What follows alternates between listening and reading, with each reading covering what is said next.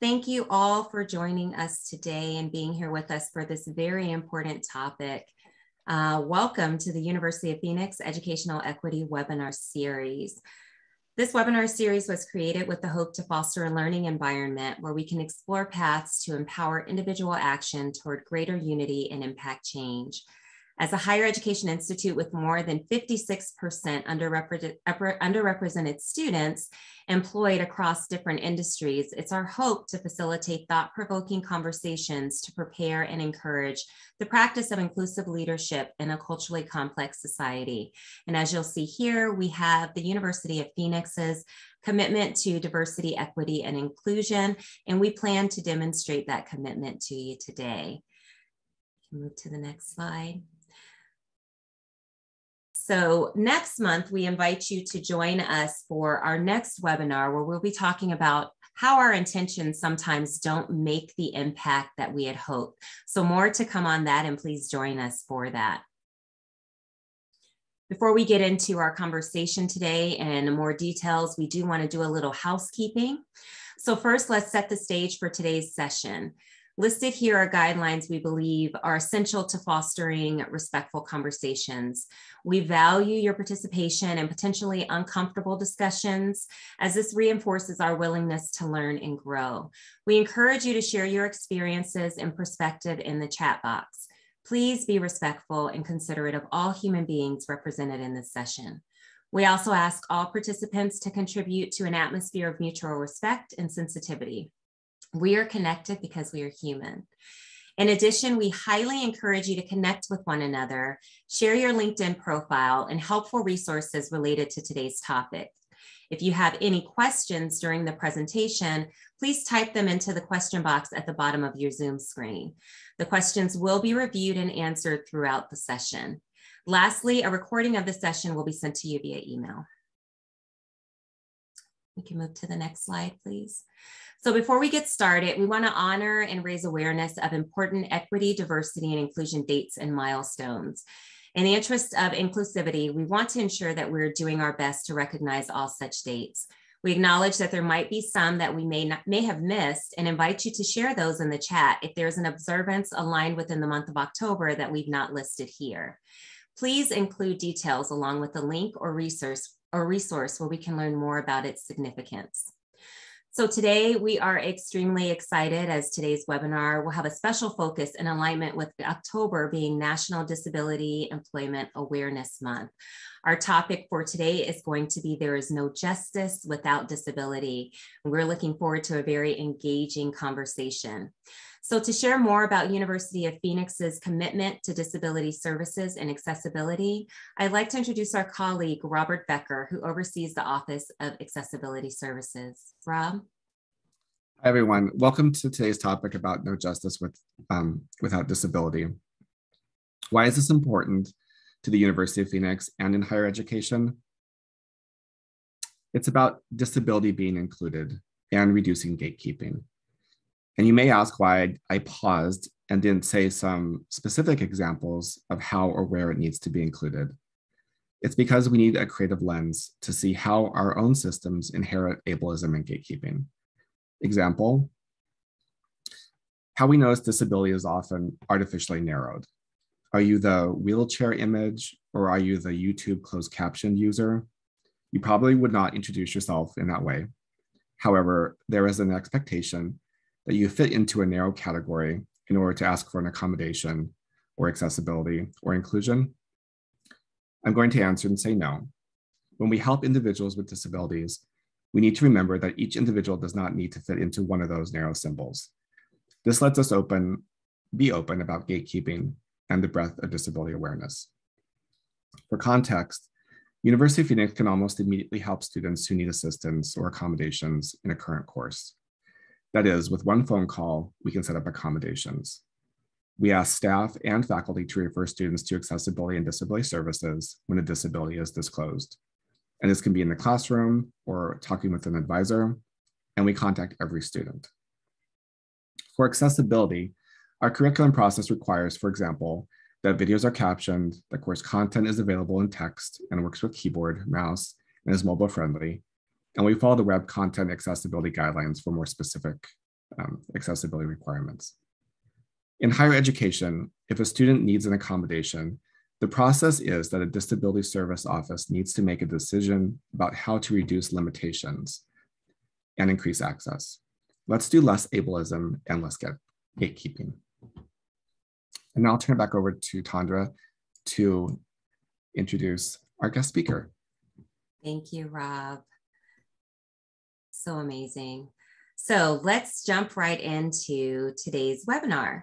So today we are fortunate to have Rebecca Cokley with us. I'm going to have Rebecca share more about what she does and who she is, but I do want to make sure that I make this very personal and say we're very excited to have her here today. I heard her on a podcast that a colleague shared. Then I began to follow her work, and I'm just very excited. You are in for a treat in the way that she speaks about ableism and oppression and ties together that oppression, ableism, inequality, racism. This is going to be an awesome chat. So just a quick introduction about Rebecca. She is the first U.S. Disability Rights Program Officer for the Ford Foundation, co-founder and director of the Disability Justice Initiative at the Center for American Progress, and she served in the Obama administration in similar roles as well. So without further ado, I'm going to turn it over to Rebecca now. Rebecca. Thank you so much, Tandra. It's wonderful to be here today. Hi, everyone. My name is Rebecca Cokley. We can go to the first slide. Cool. I am here in New Jersey, which is unceded Lenape territory. And my pronouns are she, hers. It's Spirit Day. So right before this call, I threw on purple to represent the allyship that I feel very strongly committed to, actually co-accomplishment, I would say, that I feel very strongly committed to my LGBTQIA allies. I am a red-haired little person. I have red hair about to my, it's a little shorter than it is in that photo there. I got it cut about a week and a half ago, and it's still in that awkward growing out phase. I have achondroplasia, which is the most common form of dwarfism. People often think that that's what they would say is my most disabling condition. But in reality, that would be my migraines. Let's see, I'm a 3-time presidential appointee. I had a pleasure of working for President Obama from lights on, or actually a little bit before lights on, from the campaign days until the end of the administration, serving in a multitude of different roles. I was really involved in the 2020 election and was instrumental in helping secure 13 different presidential candidates' commitment to issuing a disability policy plan, which has never happened before. Unlike 80% of people with disabilities that grew up in households with nobody like them, I'm the opposite. I'm part of the 20%. Both my parents had achondroplasia as well, and 2 of my 3 kids do. I am an AFOL, which is something I'm very proud of. I am an adult fan of Lego. We are currently staying in a corporate apartment, but once we move into our house, part of the reason we have to move into a house is because my husband's a musician and has too many guitars.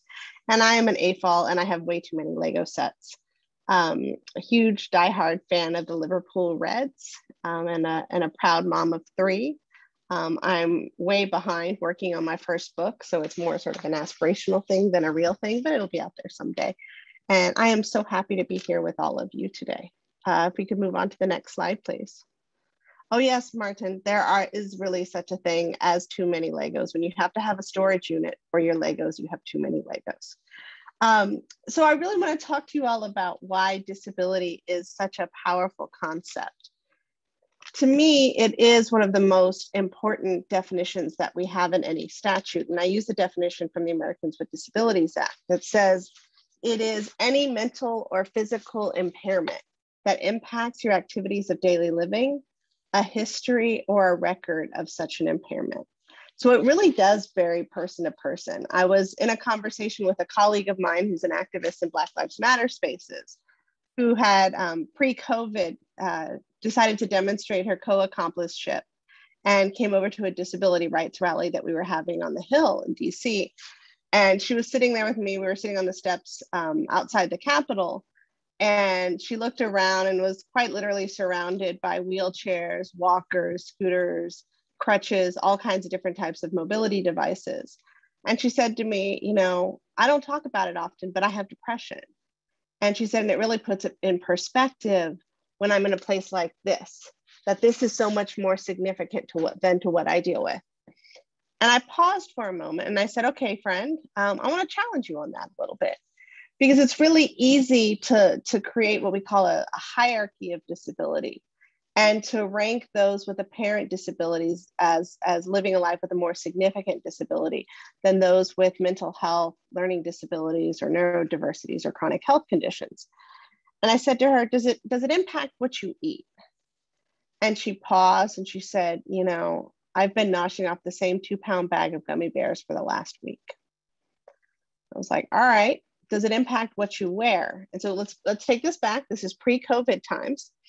And she said, this is the first day I've actually gotten out of my soft pants in about a month. And I was like, all right, does it impact how you engage with your loved ones? And she pulled out her phone and she showed me about a dozen missed calls from somebody that I assumed was her mom. And I was like, why are you ignoring your mom? And she said, well, my therapist retired and I need to find a new one. And my mom's worried about me, so I'm blowing her off. And one of the guys that walked by behind us using a walker was like, girl, you got problems that you need to figure out. And it was really funny because I said to her, I said, well, for you and the work that you do, engaging with your loved ones, getting dressed in the morning, what you eat, those are all activities of daily living.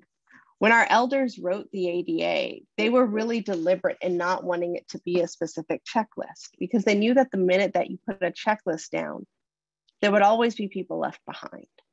And so the importance of the definition is that it's broad enough to include everything that could be considered a mental or physical impairment that impacts someone's activities of daily living. And they vary for people. I have friends with dwarfism. For them, their dwarfism is a really significant impairment in their life. It could impact their mental health. For some types of dwarfism do coexist with learning disabilities. And so it impacts how they learn. For me, my migraines will keep me in bed for a multitude of days, but you can't see that just by looking at me.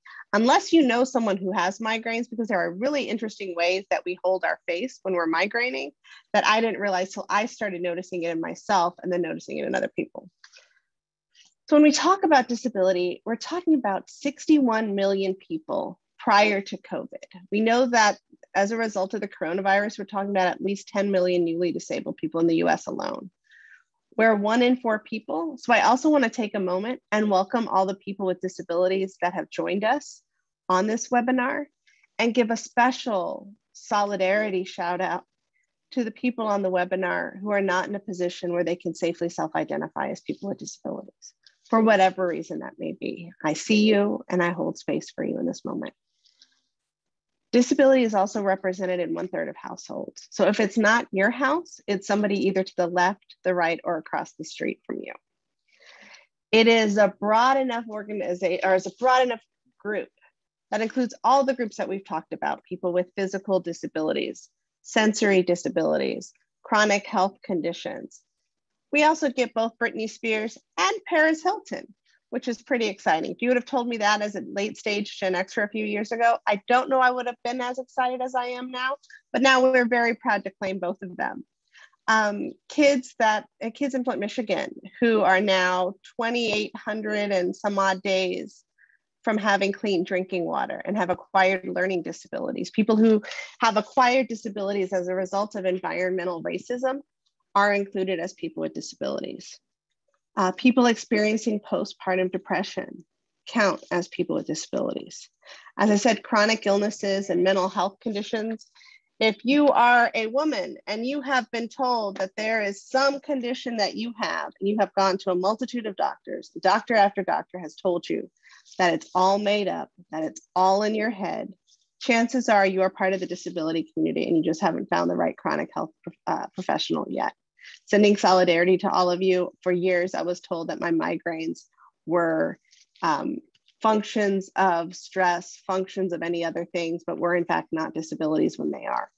The last piece that's really important to note is the definition of disability specifically includes people who have experienced substance misuse and are in recovery. They count as people with disabilities and have civil rights protections under the law. So let's go to talking about from reality to justice. This is one of my favorite slides ever, and I've seen a whole bunch of different versions of this. And so this is the picture of the three folks standing at the fence line. And it starts with reality. And so you have a guy in yellow pants, and you can't even see his pants or his, him in this first picture. It's mostly him about knees down. He's standing on about 7 boxes in front of a fence. Next to him, and so he's way over the fence line. Next to him is somebody in very clearly 1970s short shorts. Look at how short those are. Nobody wears anything like that now, or nobody should wear anything like that now. And he is on one box. He's sort of, I guess I would say, medium height, or he's an average, as we call them in the little people community. And he is staring right over the fence, standing on one box. The third individual is standing in a hole. He's not even on level ground or the box. He's already at a significant disadvantage. And what it says is one gets more than is needed, while the others get less than is needed. Thus, a significant disparity is created. The next box is equality. And it's the notion that if everybody stands on one box, they are in effect all achieving equality. Everyone benefits from the exact same level of supports. And we know that even with that, as you see in the picture, you still have the person in the yellow pants being able to see everything perfectly. You have the person in the 2 short shorts just having his head above the fence line so he can still watch the game. And the person that frankly reminds me a lot of me, because I've been in these situations, particularly at clubs or bars, is stuck still staring at the fence because he's only on one box. And there's still at least probably about 1.5 feet of fence above his head. The third box says equity. And it's everyone getting the supports that they needed. And it's the tall dude standing and looking over the fence fine with an unobstructed view without any box. The medium or average guy in the short shorts standing on one box. And then the really short person standing on 2 boxes. And everyone is able to see equally over the fence line with an unobstructed view. And the last box is justice. And I love justice because they just said, you know what, why do we even have this fence? Let's get rid of it. All 3 people can see the game without supports or accommodations because the cause of the inequity was addressed or eliminated. The barrier has been removed. I think that's really important. Often we use the words equality, equity, justice really interchangeably. And it really is important to have a sense of where they differ and why it matters. So I want to talk a little bit about what ableism is on the next slide. And so ableism is a new term for a lot of people.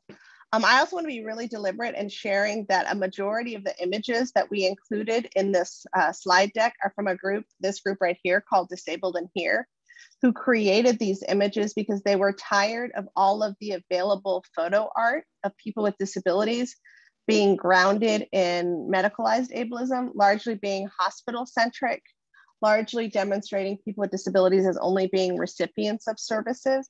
And they were frankly really like pale, male, and stale. It was a lot of white dudes in wheelchairs, which isn't representative of what we actually know in terms of the diversity of the community. And so I like to give a particular shout out to my friends and colleagues from Disabled and Here for doing a lot of work to ensure that the imagery that we're able to use in demonstrating disability is a lot more diverse and a lot more representative. So when we talk about ableism, this definition comes from Talila T.L. Lewis, who runs an organization called HERD. And HERD works specifically on carceral reform for deaf and disabled people. TL worked on this definition in conjunction with Dustin Gibson and some others back in 2020. And it defines ableism as a system that places value on people's bodies and minds based on societally constructed ideas of normalcy, intelligence, excellence, and productivity. These ideas, and this is really important, these ideas are deeply rooted in anti-Blackness, in eugenics, in colonialism, and capitalism. And we'll go into that a little bit later, but the roots of ableism and racism really do sprout from the same tree. This form of systemic oppression leads to people in society determining who is valuable and who is worthy based on a person's appearance and or their ability to satisfactorily produce or reproduce, excel, and or behave. This is the important part too. You do not have to be disabled to experience ableism. Someone can assume that you have a disability, whether or not you actually do. If we can go to the next slide, please. So diversity, equity, and inclusion work. I see different framings around DEI. I see JEDIs now, justice, equity, diversity, and inclusion. I just still see D&I, diversity and inclusion. And I think it's really important to acknowledge where inclusion comes from. Inclusion specifically comes out of the disability space. It was actually not used as a term of art anywhere until it was really first radically defined within the Individuals with Disabilities Education Act, back in an early reauthorization of the law back in the 1980s. And it was fundamentally used to describe the placement of students with disabilities in a classroom setting alongside non-disabled peers. So the reality is, if you're doing DEI work, JEDI work, D&I work, you cannot be doing inclusion if it's not explicit around disability. And it means understanding the relationship between the way that people function and how they participate in society, and ensuring that everyone has the same opportunities to participate in every aspect of life to the best of their abilities and their desires. And I think that is really important in every aspect of life. We were doing some work several years ago with colleges and universities. We were trying to get a sense of what colleges and universities are best for students with disabilities. And several of them told us about how accessible their classrooms were, how accessible their operations office or their administrative buildings were. And I remember asking how accessible their fraternities and sororities were, and getting this really awkward look. And they were like, well, why would disabled people want to join sororities and fraternities? And my response was, well, why wouldn't they? Isn't that part of why people would choose to belong on your campus? So I think it's really important that we think about it from a holistic standpoint, and not from what are the bare bones that somebody needs to do to be able to access or include themselves in a space, and think about that broadly around the culture of a workspace, a college, an organization, a social club, and really think about what is the access needs in order to get there. I see we have a question. Let's see what our question is. What are my thoughts on disability in? So disability in used to be called, it's funny because I always see that name and I have to remind myself what it is for a moment. Disability in was originally a project of the Department of Labor's Office of Disability Employment Policy. And Disability In is an organization that has a rating tool called the DEI, the Disability Equality Index. It's based off of HRC's index around LGBT inclusion that measures disability inclusion in organizations. I'm going to be totally honest in this space and find myself very conflicted. There are things that I think are really good about the ability to rate an organization's inclusion of people with disabilities. And I think you really can't evaluate, obviously, what you can't measure. My issue becomes when an organization gets a 100% score on the Disability Equality Index from an employment side, and then treats disabled people horribly as customers. And where I think about this the most, and what keeps me up, one of the things that keeps me up at night, particularly enraged, is as it relates to the airline industry. Every year we see a multitude of airlines receive 100% on the DEI. And honestly, I'm a bit of a troll sometimes on the internet. I may stay awake when the DEI score, when the Equality Index score comes out, just so I can see how many airlines get rated highly. I have a bit of a snarky bone. I'm a Sagittarius that way. Watching the airlines continually get rated with 100%, and then looking at the data from the Department of Transportation, which thankfully is now actually being evaluated, and knowing that over 3,000 wheelchairs get damaged, lost, or broken a year. Now, I want you to think about what that means. It's not just a piece of equipment. And I think a lot of times for non-disabled people, they're like, oh, that sucks. It's like losing your luggage. It is not like losing your luggage. Losing your luggage might put a damper on your family vacation, but it doesn't mean you can't leave your hotel room. The loss, damage, theft, or actually reassignment. I know somebody who had a custom wheelchair that cost upwards of $100,000 that they needed for their specific condition. And the airlines gave it to somebody else. They gave it to a senior citizen who had Alzheimer's, who drove it away from the gate and smashed it into a wall.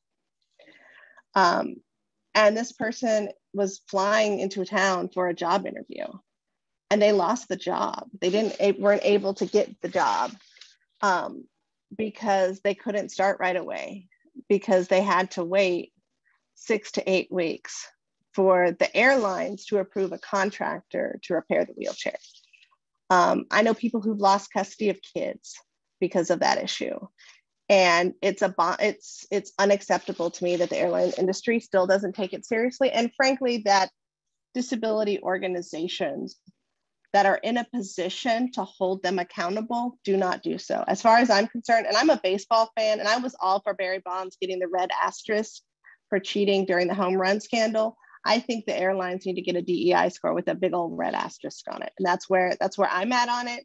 And my colleagues at Disability In are well aware of my opinion, but I will continue reminding them of that until they decide to actually do the right thing and bring justice to us on that conversation. So let's talk about what access is and not. Access is not, but we gave you a ramp. The number of times that I personally have encountered this kind of moment, or I have seen friends encounter these situations, or colleagues encounter these situations, where we're treated as though we should be grateful that someone has decided to accommodate us. Disability access advances disability inclusion.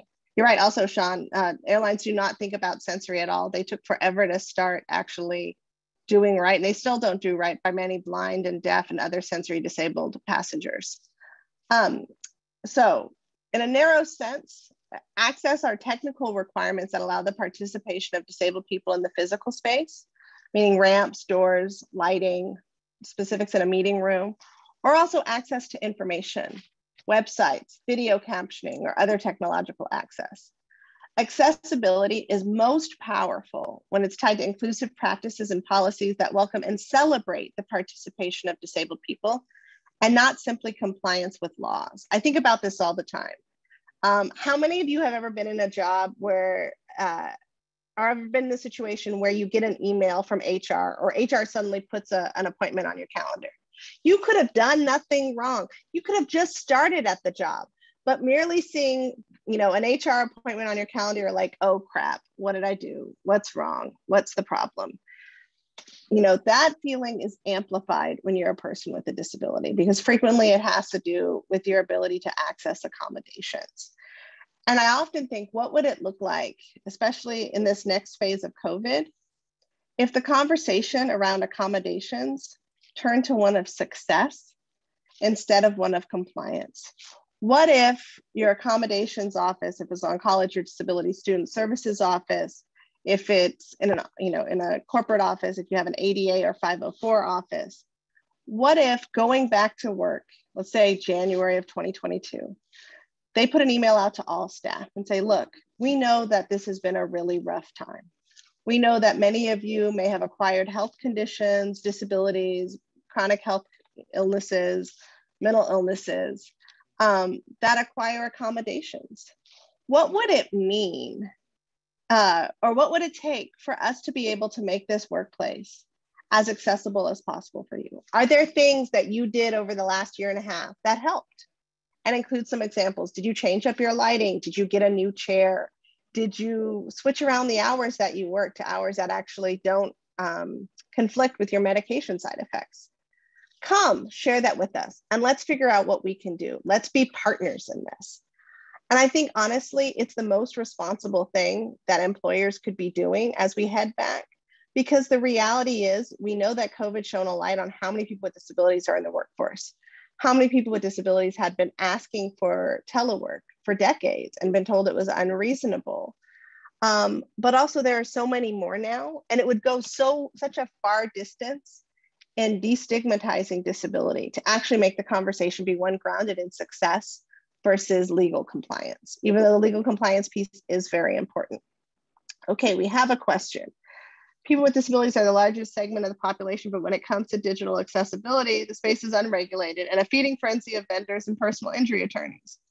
trying to help people, trying to help fully fund and partially funded government agencies navigate space.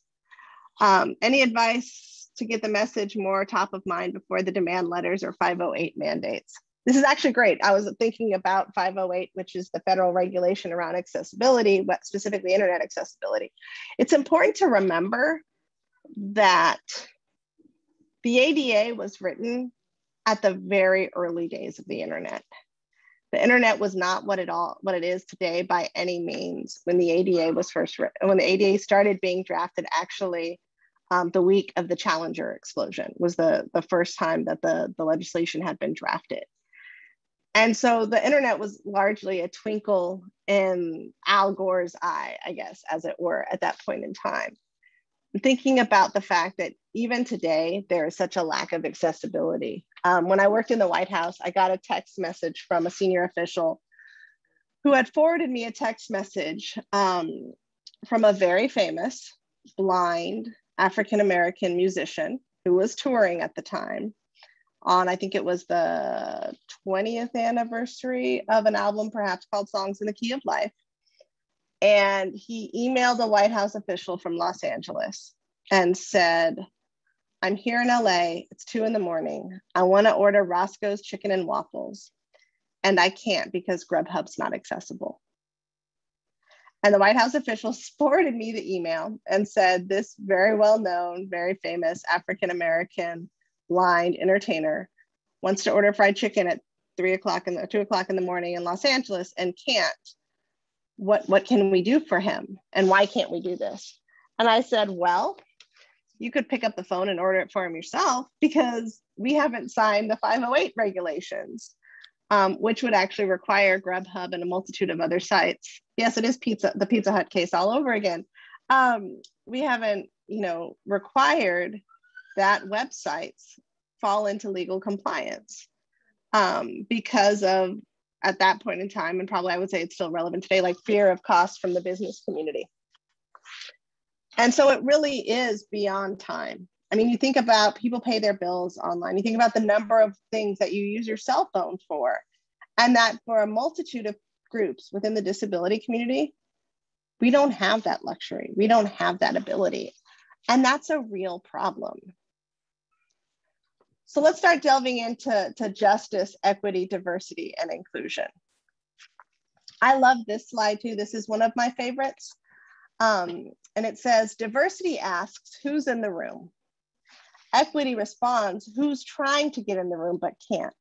Whose presence in the room is under constant threat of erasure? I have a colleague I think of a lot who was a senior official at the Social Security Administration who has cerebral palsy and uses augmentative communication board to talk. Bob is easily the smartest person that I know, or one of the smartest people that I know. And I have been in a multitude of rooms over the years where I watch people, including people with disabilities, talk over Bob because they don't like waiting for him to be able to respond to the question asked. And I think about how many times Bob's genius has been erased or talked over. And it really is important to think about not just who can't physically get in the room, but whose comments are being erased, whose comments are being talked over. Inclusion asks, has everyone's ideas been heard? Is the information in a format that everyone can access? Justice responds, whose ideas won't be taken as seriously because they aren't in the majority? I often think about being at diversity or civil rights conferences, and I joke that it's always the disabled folks, the First Nations, Native American community, and the trans community that are like the three leftover kids waiting to be picked in kickball. And we all sort of stand against the back wall, like giving each other the nod and being like, yeah, we're here. We're the only people from our community here. We're invited because we're CEOs of organizations and it would look bad if we're not here. But yet we still aren't at the table. Diversity asks, how many more of X do we have this year versus last? That one I think is important because it really is critical that you measure things. I'm excited to say that when I was I'm sad to say that when I was in the Obama administration, we were not publicly releasing diversity data on disability. But I'm really happy because several of those colleagues that I worked with then are now part of the Biden Presidential Personnel Office and are releasing disability data. And And actually watching those numbers double matters. You can't be what you can't see. And we also know that it doesn't count if you can't measure it. And so it really does matter that we're actually being able to ask that question, even though often diversity doesn't get us to where we really need to be to have those conversations around justice. Equity responds, what conditions have we created that maintain certain groups as the perpetual majority here? I was on a board once where they only selected EDs of other organizations to be on the board. And it was majority white, straight, able-bodied men. And because the field that the board focused on was also largely very much white, cis, able-bodied, straight men centered. And they couldn't figure out why they couldn't diversify the board. And it was like, well, if you set your pool to be X, that's what you're going to get. Inclusion asks, is this environment safe for everyone to feel like they belong?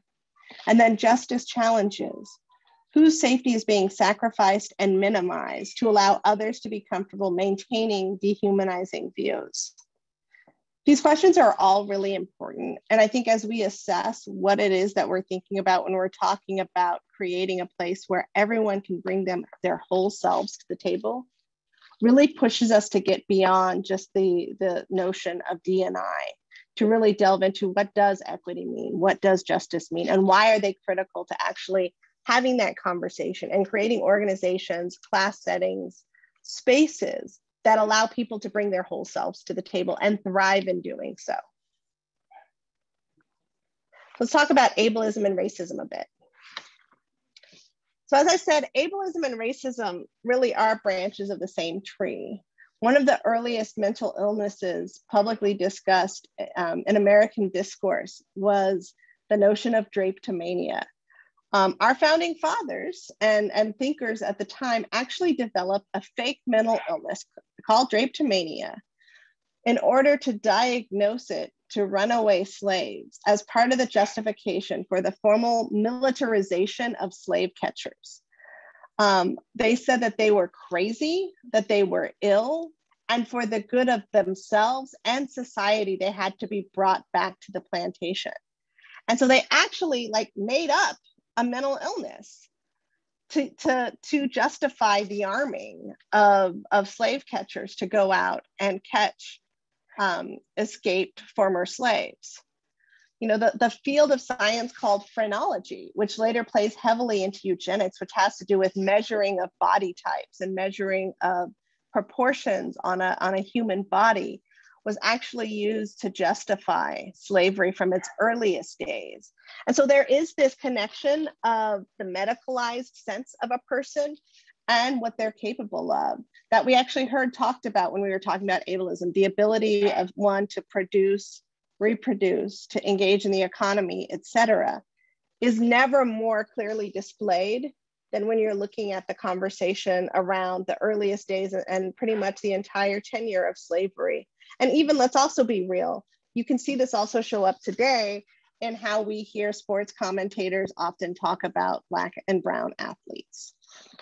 And so it's important when you hear that, exactly, look at what's happening in the NFL and concussions. Look at the difference in the settlements that Black athletes are getting versus white athletes, and tell me that that's not the nexus of racism and ableism. So I'm going to challenge you all, if you're still watching football, I lived in DC, I'm a former 49er fan, I stand with Kaepernick 100%, so I haven't watched football in a long time, but you cannot watch major league sports and specifically football without forcing yourself to examine ableism and racism.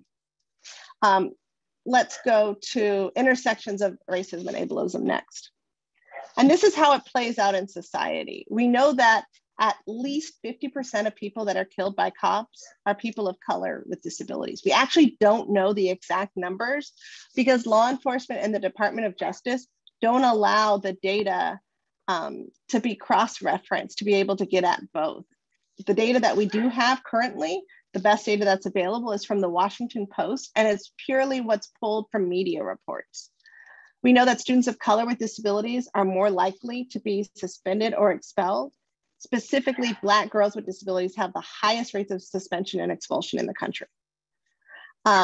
The attack on the public charge, this last several years of the Trump administration, we saw a pushing of the public charge, which was something actually that the US had done away with for a long time, that the Trump administration brought back, that still exists in a lot of countries, that says if you want to immigrate to that country, they're going to evaluate your health and what public services you receive. And they will evaluate if you should ever need those public services, you'll be a tax on the society and they won't allow you to immigrate. This issue was the first time that we had ever largely seen the disability rights and justice community engage in a fight on immigration policy. And it was really exciting to see. It was important to see us show up in solidarity with our longstanding immigration activist allies.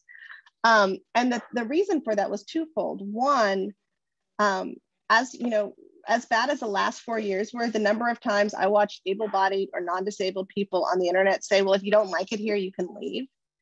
Disabled people can't leave. Over 80% of other countries in the world have a public charge that prevents us from leaving and being able to immigrate to another country because we would be seen as a tax on their system.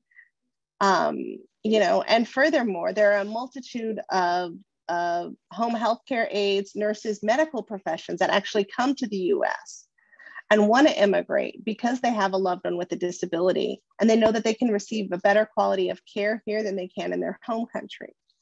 It's also important to note that climate change creates disabilities and exacerbates disabilities, specifically in communities of color. The last piece I think is really interesting. Over 70% of people with disabilities in this country are unemployed, resulting in increased rates for entrepreneurship among our community. However, the Small Business Administration does not include disability as a qualified category for minority-owned small business loans. They include women, communities of color, and veterans, but not just your average run-of-the-mill disabled person. Let's go to the next slide. The laborious expectation of education. And as Martin and I will talk to you about John Gruden later. As a Niners fan, I automatically always have hate for Raider Nation, but that's just me. The laborious expectation of education. So this is a koala. I share the koala because koalas are cute and cuddly. And often as a person with a disability, that's how you're treated. This is also a reminder that often we expect people with disabilities to have to do the education for non-disabled people. And that's not a fair expectation of labor. We often have to operate off of a limited picture of what it means for ourselves and our condition, and what I like to call traumatic voyeurism. As people with disabilities, from the time that we're first diagnosed, we're often told that we should share the worst case scenario for our conditions. We should focus on the pain. We should focus on the oppression. We should focus on telling the worst story possible, because the reality is that is the only way that we end up getting the services we need, by painting the worst picture possible. We live in a system where we want to hear people's sob stories. And it really makes it hard to be successful, to be ambitious, when society continues to want to hear about your worst day ever. And it really means that we as educators, we in the field of education, in the field of employment, helping hire people, need to be more thoughtful and strategic with how we have these conversations with people and how we ask them to engage. Often we call this the self-narrating zoo exhibit, because as a person with a disability, sometimes you feel like you're your own David Attenborough, relaying a planet Earth-esque episode about your life and your experience. Let's go to performatory allyship. So this is defined by Jamila Thomas and Brianna Agermont. You'll notice that I cite all of the stuff where I have citations for other people, because I think that that's really important, especially as we talk about the erasure of credit in a lot of fields, especially that disabled people face, but I also want to acknowledge that it's disproportionately faced by Black women. So performatory allyship is when someone from that same non-marginalized group professes support and solidarity with a marginalized group in a way that either isn't helpful or actively harms the group. Performative allyship usually involves the ally receiving some kind of reward on social media. It's that virtual pat on the back for being such a good person or on the right side. I often think about this when you see people fundraise to get their dogs wheelchairs. Not that dogs don't need wheelchairs, but I think it's important to note that over 1/3 of GoFundMes in this country are actually led by human beings that are attempting to get a medical cost reimbursed that is not covered by health insurance. And yet you sit, if you go on GoFundMe and you watch how long it takes to get a dog a $50,000 wheelchair compared to a person a $50,000 wheelchair. And the dog will inevitably get the wheelchair within a number of days. And the people that fundraise for the dog are very excited. Look, I put money in to get Fido a wheelchair. That's so important. And I'm a dog owner. I love dogs. But the fact that people with disabilities are out there struggling to be able to get to work, to be able to live their life. And society does not build structures that enable them to do that. And then society turns around and pats on the back non-disabled people for buying a dog a wheelchair, or, you know, does a special news story. Yes, I was exactly about to say that, Christina. I'm so happy you said that. Prom king shares crown with a person with an intellectual disability. Wow, that prom king is the best. I was going to say like prom, someone called it, what did they call it last year? Inspiration prom or something like that. Every time they see, whether it be the high school quarterback takes the poor lowly girl with autism to the prom, things like that. It's so obnoxious. We don't appreciate you for that. We actually talk crap about you as non-disabled people behind your backs when you do that sort of thing. We're like, oh, look, the ableds have discovered prom again. Yay, ableds. You can be so much better than that and actually thinking about how to move forward in actual co-conspiratorship. Let's go to the next slide. So moving beyond performatory allyship. I have a couple of quotes here from people I love, one of which is my CEO, Darren Walker. Darren talks a lot about embracing risk and reflecting honesty. When Darren came to the Ford Foundation in 2016, he committed Ford's dollars to going directly to social justice. And he talked about racial justice, gender justice, LGBT justice, immigrant justice. You know who he didn't leave in the mix? The disability community. And as I said, as a Sagittarius, I have a bit of a troll streak. And so the disability community trolled him really hard on the internet. And one of the things that I credit him with, and I lift him up and why he is my friend, my boss, and every now and then a bit of a hero, is he took it really seriously. And he took about 1.5 years and spent a lot of time talking to disabled people in his life and that he had encountered through philanthropy and through his other community service work. He started examining his bias. He started examining corporations' bias. And he started really examining philanthropy's bias. And the notion that in all of the time that the Ford Foundation had existed, it had only ever given away one grant to a disability justice or disability rights organization. And it was to a legal defense fund in the Bay Area. And it was a $10,000 check in the 1970s. And with it went a note saying, go beg the federal government for money. This is the one and only check you're getting from us.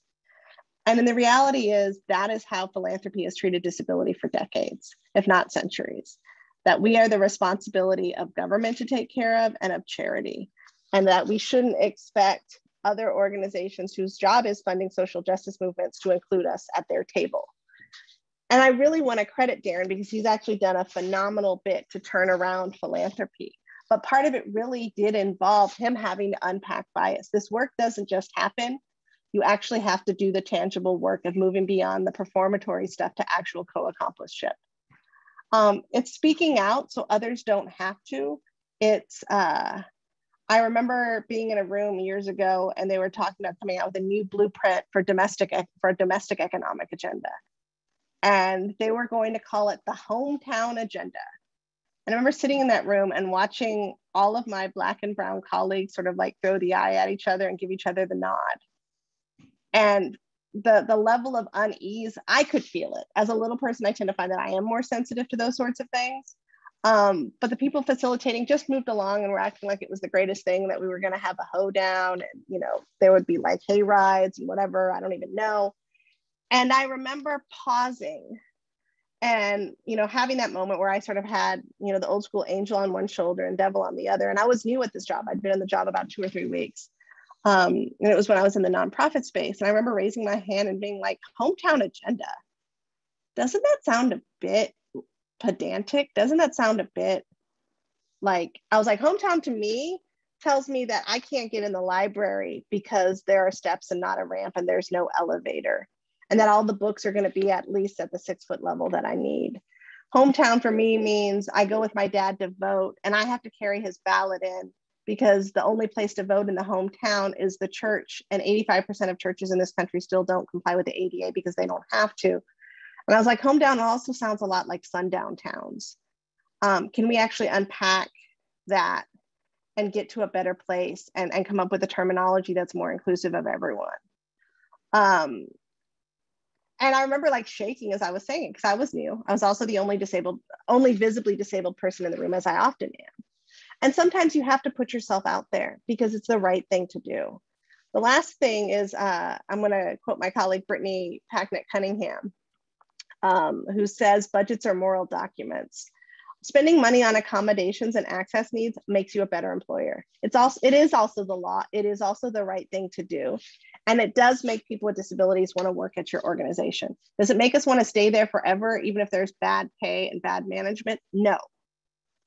But it opens the door for opportunities, and it's important not to forget that. Next is a slide from, we have a question. Lori, did you want to take a moment and ask your question?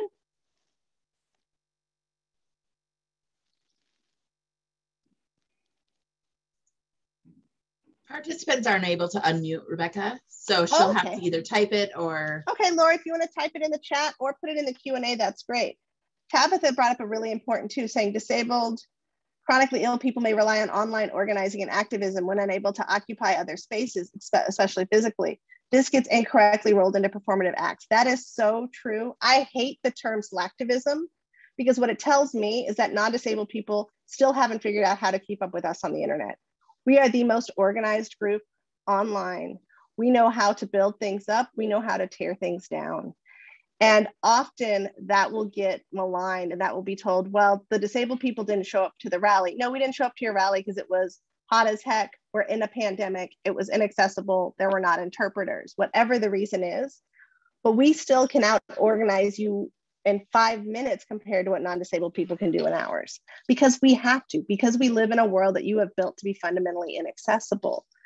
And I think it's really important to note that this does raise discomfort, and that, you know, having conversations around access and inclusion do make people uncomfortable. And this slide is a quote from my friend Maurice Mitchell, who says, your individual anxiety about possibly getting things wrong has nothing to do with my liberation. And I remember having a conversation with some non-disabled colleagues and saying, hey, have we thought about access needs for X event? And the response was, well, it's really awkward to have that conversation with so-and-so. Or, oh, we forgot to hire interpreters, but we're not going to say anything until the event. And we're just going to hope that like Bob and Molly don't show up. That is the worst thing that you can do. I don't really care that these conversations might be awkward for you. We have to have these conversations all the time. We have to put our entire medical record out there sometimes in order to get a step stool on a job. The fact that somebody might be made uncomfortable by us talking about access, by having to wait for Bob's words to come out of his AAC device, by having to wait for our autistic colleagues to have a break because we've been on Zoom for 4 hours in a day and it's overstimulating. That's the reality. Your anxiety has nothing to do with my liberation. Let's go to the next slide. So how can we do the learning? Google and internet research is really important. As I said, you don't want to be self-narrating Zoom exhibits, so at least start doing the research on your own. Learning cohorts. At the Ford Foundation, we have a disability learning group, which includes program officers and other staff who want to get better about disability grant making, but also want to learn more about the community. It's different than our employee resource group because it's beyond just disabled folks. But it allows for us to bring in different speakers with different types of backgrounds and learn more. Teaming up for various months of commemoration. I was really excited to see that list that you all had. And like I said, I'm wearing purple for Spirit Day because it matters to me to be an ally specifically to my Black and Brown LGBT loved ones and colleagues. But it's also important to think through each of those days. For Hispanic Heritage Month, are you lifting up Dr. Javier Robles, who's a quadriplegic doctor at Rutgers who's doing amazing work on COVID? You know, when you're talking about Harriet Tubman for Black History Month? Are you talking about the fact that she had epilepsy that was acquired as a result of being hit on the head by a shovel, but that she used her seizures as part of the lore around her? She actually created hype around it and would tell people that when she would have a spell, when she was on a liberatory journey, that it was actually how she got the vision of where they needed to go. It actually gave people faith in her as a leader, which I think is so profoundly powerful and is so important, because so rarely do we actually see people frame a disability from a position of strength and from assets. Honestly, the best organized disability group I know of right now is the Asian American Disability Initiative, which is a bunch of college students at Princeton that have all self-identified as students with disabilities, largely with chronic health conditions. And they are so organized. They are going to take on the world. And I'm just hoping that they decide to actually do the college thing at this time. But it's really important to note that as we're talking about disability, actually creating a learning does not mean segregating it in National Disability Employment Awareness Month, but thinking about how can you bring your disability ERG together with your African American ERG? How are you bringing the LGBT community in the mix around what pride looks like in these different months, around what it means? My friend David Johns, who runs the Black Justice Coalition, talks about, has moved past the language of coming out and instead says, what does it mean to invite people into your truth? Yes, the movie Harriet did a really great job. And actually, I will give additional credit to Misha Green's show, Underground, which if you have not seen it, is the best 2 seasons of television that you likely never saw. And actually the first time that we ever saw Harriet Tubman portrayed on screen as having a disability. And I strongly recommend it. You will hate yourself for not having watched it when it was on. It was probably one of the few shows I saw that have actually done a really good job demonstrating intersecting oppressions on television in a way that I haven't seen it before. And I believe that that's it. Yes. Oh my God, Tandra, I knew we were meant to be friends. Underground is my show. I love it so much. Such a fangirl. So here's how to find me. My email address, r.cokley@fordfoundation.org. But honestly, the easiest way to track me down, I'm not gonna lie, is Twitter. My mailbox is a dumpster fire. I wanted to open it up one last time. I think we do have a couple of other questions in the chat. Struggling on where to start with an ERG and what to focus on since it covers so many things. Any suggestions? The coronavirus gives us a unique opportunity to really think about disability. Organizations are all having conversations about what does it mean to return to work. I think it's a huge opportunity for disability ERGs to flex their muscle and their expertise. We're used to being flexible. We're used to being thoughtful. Being able to have conversations about what should return to work look like? What does responsible return to work look like? Is there the opportunity for folks that are currently in the disability ERG to mentor any returning staff who now have long haul COVID and are now trying to figure out how to navigate the world with a new disability? That's really important. But I think that there's a multitude of things that you can work on. And Laura, I'm happy to have conversations with you about this offline. In a leadership development cohort, let's see, group project in its infancy that relates to DEI and creating a business mentorship program to help facilitate the next crop of diverse business people. Any tips? I think it's important that, a lot of people can't be what you can't see, but so many senior leaders, I do firmly believe that there are way more senior business leaders with disabilities than are safe being out. And so I think there is a really important role for allies and finding folks who are, who celebrate the diversity of other folks. And so thinking about where you get your mentors from. Also thinking that if you're centering people with disabilities, that they may also be people of color, they may also be LGBT. And so tapping those networks as well. And really thinking about how do you create a safe space where anybody can bring the whole of their identities to the table for that conversation. Do I have any recommendations for a high school counselor working with students with disabilities? Oh, I have so many. The first I would say is I would strongly encourage you to work with families to have their student with a disability in their 504 or their IEP meetings starting freshman year. Waiting until someone is 16 to involve them in transition planning is an abomination and has set young people with disabilities up for failure for decades. The fact that we don't transition plan until high school is horrible. One of the things I loved about working with Julian Castro was he actually wanted to move transition planning for young people with disabilities to the transition from elementary school to middle school and start requiring the presence of students with disabilities in their 504 plans and IEPs starting in fifth grade.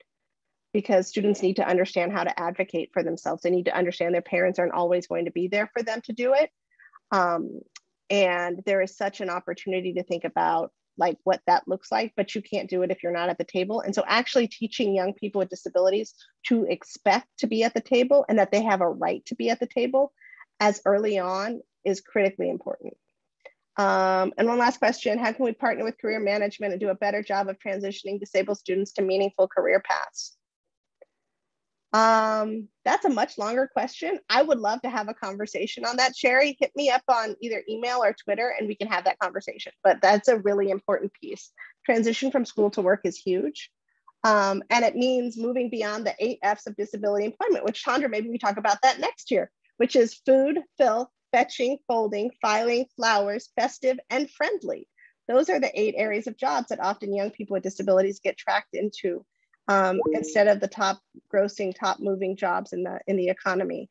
And so happy to have that conversation with you, Sherry. And thank you so much for all of you for joining me today. Y'all stuck with us. I'm a few minutes over and I'm happy to be a resource going further. And thank you so much, Tandra. You're the best.